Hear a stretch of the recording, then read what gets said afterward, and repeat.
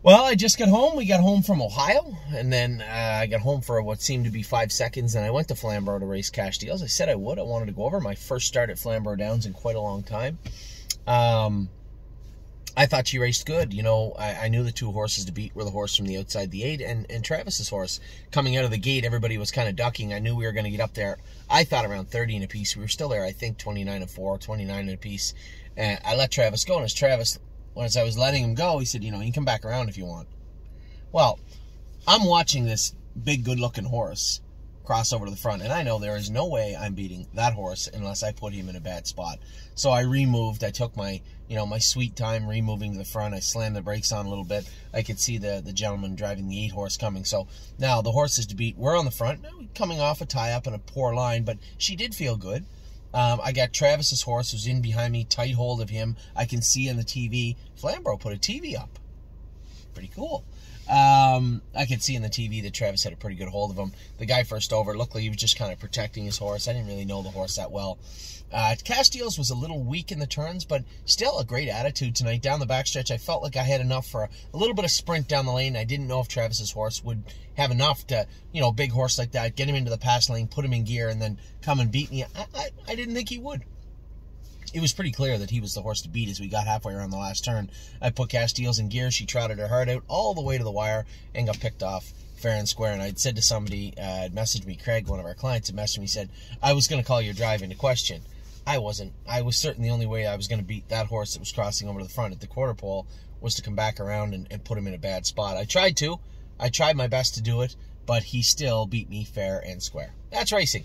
But the takeaway was the Cash Deals raced well, bounced back after tying up from the point where she won and then bled to now. There's a whole lot of mess in the middle there, and I thought that she cleaned up really well tonight, did her work well, trotted her arse off to the wire, and raced well. I was really, really happy with her. Then I got to watch Sassy race. I thought she raced okay. I'd said to Megan afterwards, and again, this is all hindsight, I had said, I think, when I look and she's the Sassy Beach is like 15-1 or something going to the gate, and so's the other guy, the nice horse there, the Delray horse from the outside. I think we need to, and again, this was after I got to watch it all unfold. We need to find a spot where they're 2-1, not 12-1.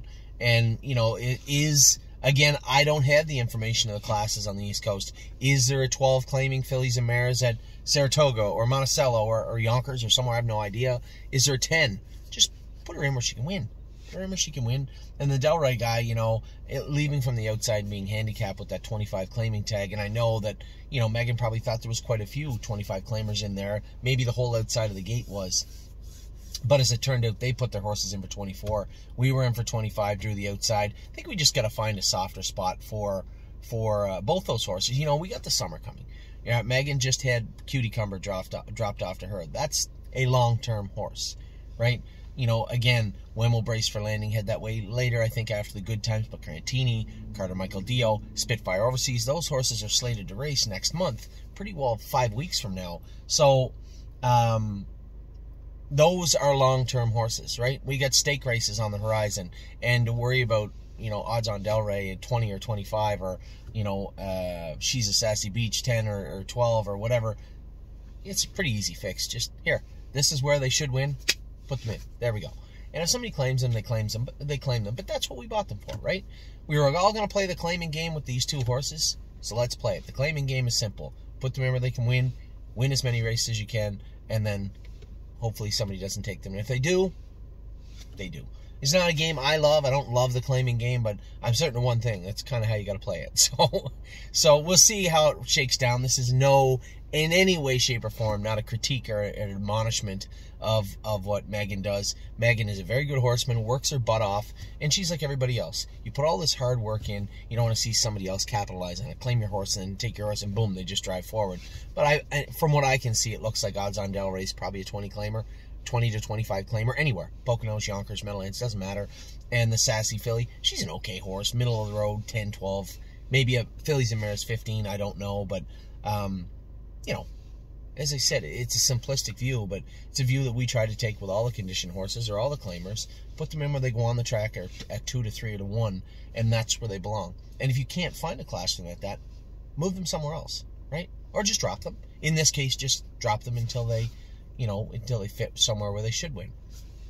You can't be worried about somebody trying to claim your horses if you're going to play the claiming game, and these two particular horses were bought for that very reason. So it's not really hard. As I said, I understand she probably wants to protect them a little bit because she puts a lot of work into them, right?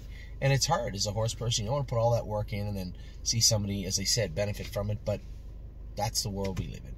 So with that, I'm going to call it a night. Good night for Cash Deal. She raced good, raced her heart out, just got beat. Sassy raced good. Just maybe needs a little help with the classification, and the Delray horse also.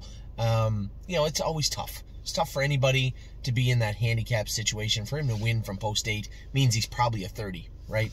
And that would be great. If he could go out and win in 25 from the outside, nobody would ever grab him. You keep pounding him in there. It's a great feeling, but I just don't think at the Pocono, such a speed-friendly track, having the outside post is a tough one.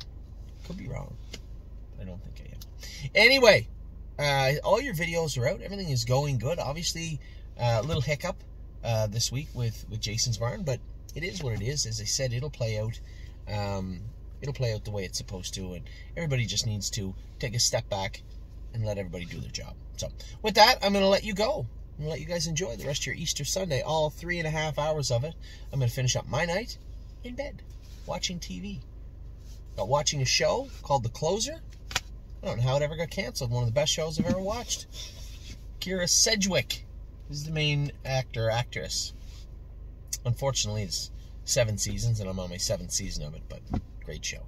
You got a minute, and you're like me, and you're out there, and you're like, if you have a couple hours here and there to do something, and you really are at the mercy of the clock, you binge watch stuff all the time, and I've kind of wormed my way into watching this TV show on HBO Max. Can't watch it in Canada unless I download it, which I did, called The Closer. So, I'm going to let you guys go. I'm going to go watch another episode of The Closer, and I'm going to probably turn into bed, wake up tomorrow. Lots going on this week. No school, so the kids got to come with us to the barn. But we get Tiger, an unbeatable Kemp tomorrow. We have some horses racing all over North America this week. I got to head back early Tuesday to race Columbus and race 2. Race Oh My Gosh. Not a stellar night, but nevertheless, hopefully they go out and do their work well. And then Wednesday, we got the usual suspects on Wednesday. We got Hecate is in to go. Dustin with Wally Hennessy is in to go. I was wondering where he was, and then I had to look at the draw. And when I go on the UST, I usually punch my name in. I'm like, how did Dustin not get in? He is in. Wally's driving him. So driver upgrade there. So hopefully Wally Hennessy, a Hall of Famer, can get him around and get him into the winner's circle. Hecate, who else do we got? We got Coupe de Ville is also in to go. I got another one also. Coupe de Ville, Hecate. Can't think of it. I'm focused on the qualifiers this week, to be honest. Patrick DePirana's last prep before going to Plainridge will be this week. Austral Hanover Tailgate Buzz will re-qualify. Brace for landing on Friday. It's just something about this horse. So with that, I'm going to let you go. You guys have a great night. I hope you had a great weekend. I hope you had a wonderful Easter Sunday with your family. I did. Had a great weekend. Take care.